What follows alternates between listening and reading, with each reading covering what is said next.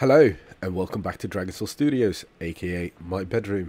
Today we're going to be looking at banners in our ad tutorial as requested by DMax.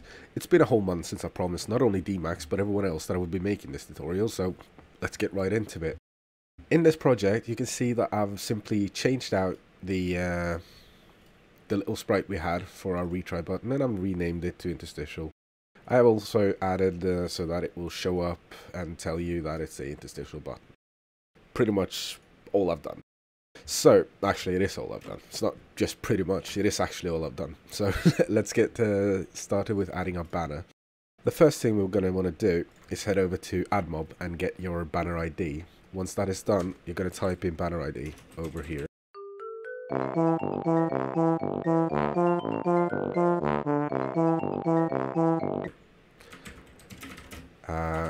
Let me just get my ID.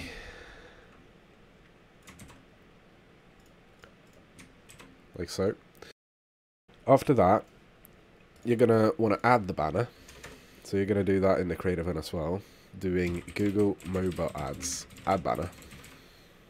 Right. Banner ID, Google Mobile Ads, banner.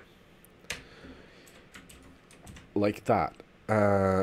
We can just actually comment this as well. Add banner. Even though it's pretty self-explanatory.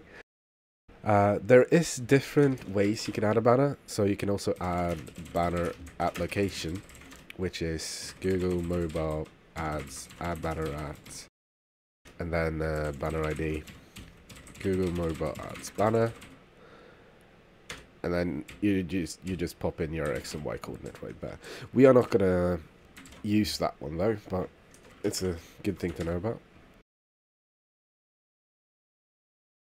So after that, we're going to need to go into async, asynchronous social, and then we're going to add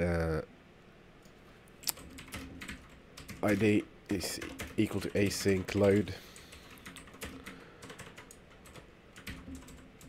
type, switch ident,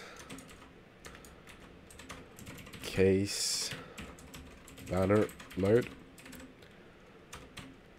If async load is equal to 1, so that's loaded.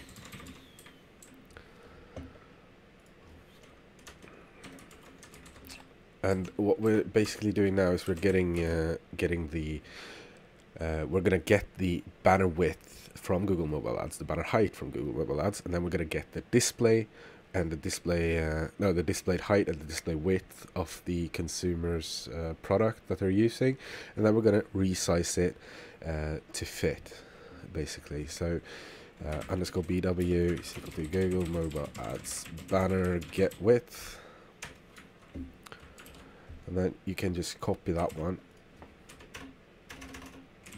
like so, and then we're going to do BH. Sorry, the first one is the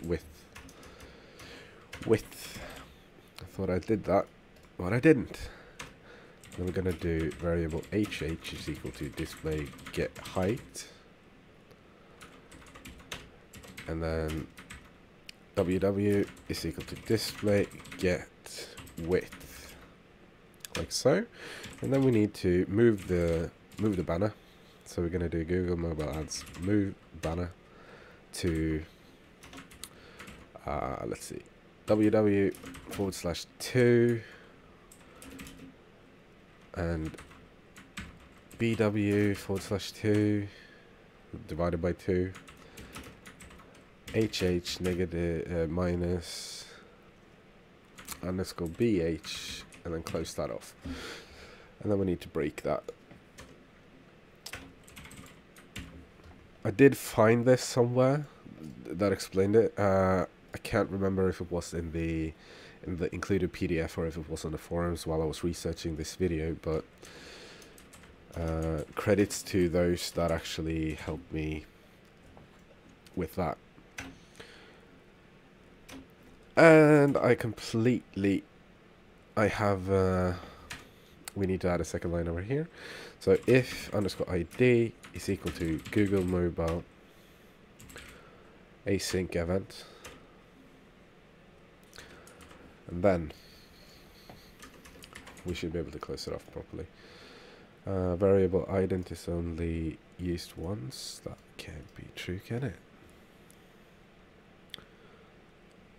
It is true because because I'm just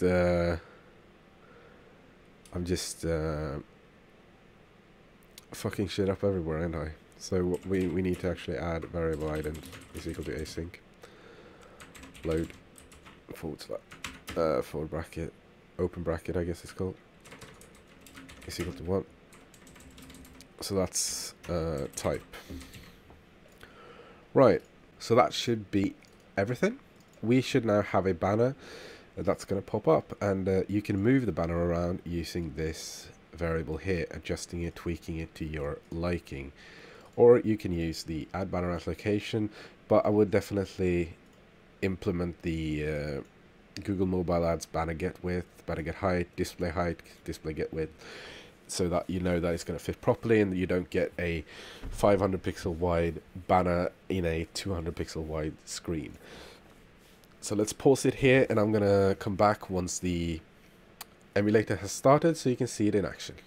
So we got our interstitial, the ad should pop up in a second.